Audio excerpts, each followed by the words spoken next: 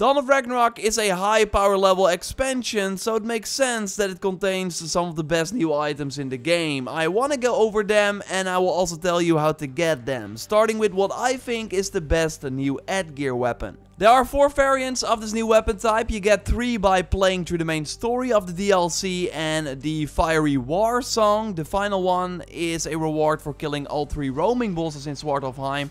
I found one over here on the map, the other one over here, and the final one over here. So basically one in every region. Just go to a nearby viewpoint, then zoom in on the map to find these icons, and after killing all 3 of them, you want to go to a blacksmith to get the weapon. And a fun fact, by the way, is that if you take out all 3 roaming bosses, they will be back in the arena, so we can fight them again, which I really like. Now, because it's the hardest Edgear to obtain, you would think that it's also the best one in the DLC. Weapon is set on fire when surrounded by more than 3 enemies, so handy in raid locations, for example, when battling multiple targets. But then the moment you're surrounded by 3 or less enemies, the fire effect on the weapon disappears. So yeah, this is actually only nice in very rare situations, as you will be fighting a lot of bosses in the DLC too. Plus, as you maybe already noticed, multiple enemies ignore fire damage, making this weapon even worse when you use it in Svartalfheim. So while it's totally the coolest looking Edgear, and by the way, all these new weapons change in terms of look when you upgrade them from mythical to the new divine quality at the blacksmith. But no, I would argue that Thorgrim's Dying Breath is way better. This one, on a heavy critical hit, knocks enemies on the ground with no cooldown. So then they need to recover, become an easy target for a stomp attack, and even these roaming bosses and some harder enemies can drop on the ground too with this perk.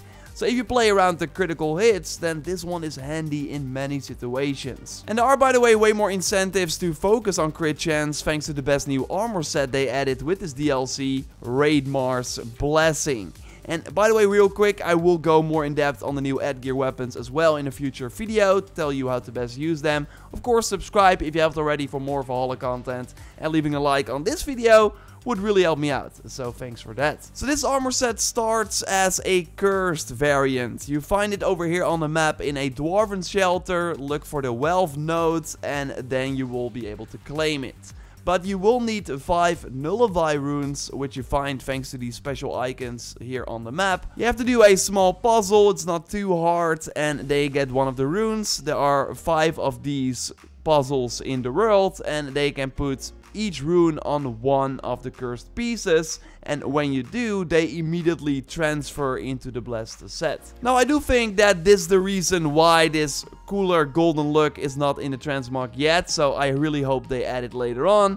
In the meantime though, wearing this armor is still pretty nice because of the set bonuses. It namely has a pretty unique effect when wearing the full set. You namely damage nearby enemies and push them back after eating a ration. The damage of this is decent, it's not really to write home about, and yes, you don't want to waste all your rations just for this okay effect. So this is not really great, but the first set bonus makes everything right. With this, you actually lower the healings of a ration, but you get 20% health back on a crit with no cooldown. So again, if you play around the crit chance, you can go from 0 to full health in no time, and also just stay in the fight as well while enemies are trying to take you out. It's pretty insane. And this even with the secret wooden stick weapon that is pretty bad, cannot be upgraded. But yeah, I still get a ton of health back. You can get this weapon, by the way, over here on the map on this bridge near the bench. No icon indicating that it's there, but you can get it there. It increases stun at night, so it's basically useless. Again, you cannot upgrade it, but still you can make it work with the perk from this amazing armor. And because it's the first set bonus, you can just use 2 or 3 pieces of this set and then bring in 2 other gear pieces that, for example, enhance your crit chance. The Viper bow as a crit chance bow is of course also great. I also put the major rune where I get a small portion of my health on a crit back too.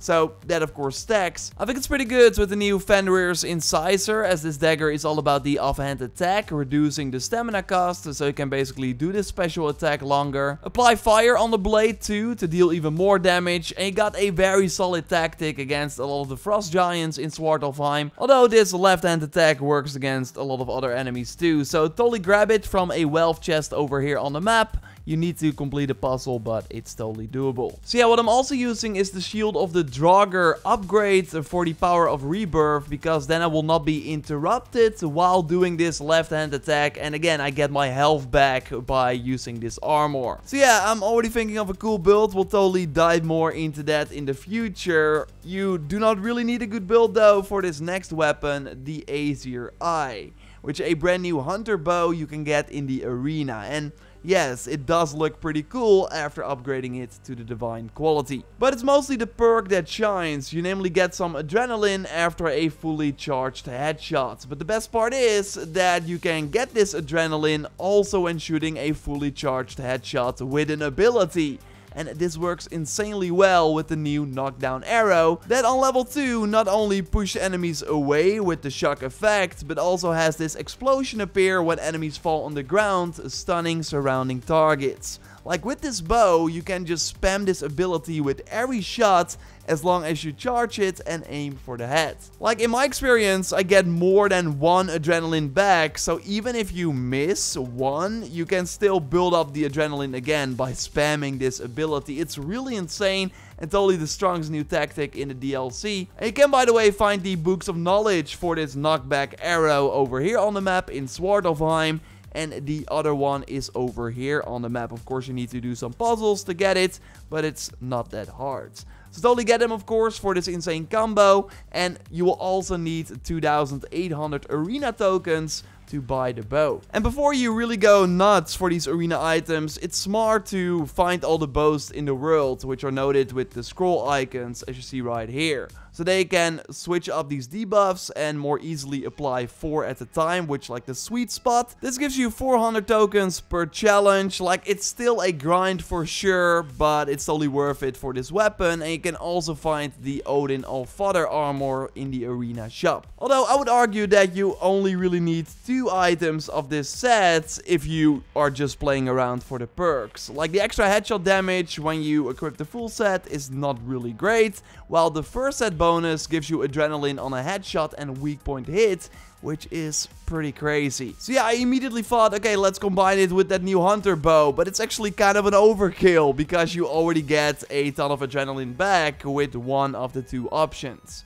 You can basically see this as a way to still spam abilities without losing adrenaline, but now with the Odin Allfather armor, you can use other bows instead. While the Aesir Eye basically gives you the option to use any other armor set instead of the Odin armor and still spam abilities. Also, the cunning shot skill is insane with these combinations, as you will get even more adrenaline back now. It's really an OP playstyle. The only downside is that these abilities are slightly different in the so-called real world, so you will then not have the shock effect. So then you have to line up enemies to still insta-kill them. So yeah, it's still possible to spam abilities, although it's totally not as strong as in Svartalfheim. And speaking of getting adrenaline back, there's a brand new axe that has a 50% chance to refill an adrenaline slot on a critical hit, but with a 15-second cooldown. This, by the way, the same perk as we find on the Frost Rune Helix Flail that has been at Reda a couple of times. Only that weapon gives you a visual cue when the perk triggers, which really helps. Now you have to pay attention to your adrenaline bar, but that doesn't make the axe less powerful, especially because having no weapon in your offhand has been significantly improved with skills like the riposte, where after a parry you do an insta crit, so then you immediately with this axe have a chance to reveal an adrenaline bar. And then also after doing one ability, you can use a free one from the opposite ability wheel. So using this axe as your only melee weapon is totally a solid choice. To get this one though, we need to clear all the dwarven icons followed by the wolf icons that appear after helping these dwarves. And I will leave a link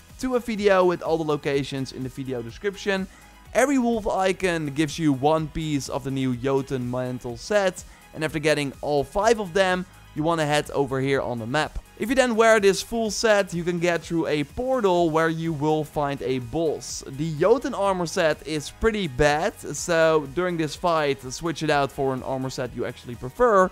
And then after killing this boss, which by the way also once again appears in the arena, yes please. Either way, after this boss you get this pretty good axe. Now if we go back to the arena once more, we have to talk about the mods. Like, I still need to try all of them, but I can already recommend this one with the gain a burst of speed after a perfect dodge. Because the speed buff you get is insane and also quite long, and there's no cooldown. It's really a game changer. It's totally worth getting. Of course, to put it on a weapon, the weapon has to be of the divine quality. Of course, if you found any good things in the Valhalla DLC, then totally let me know in the comments down below. And subscribe for way more videos on Dawn of Ragnarok if you haven't already. A like on the video would really help me out. And totally check out my previous video on important info that is totally handy to know when you travel through Sword of Heim. For now though, I will speak to you in the next one. Goodbye.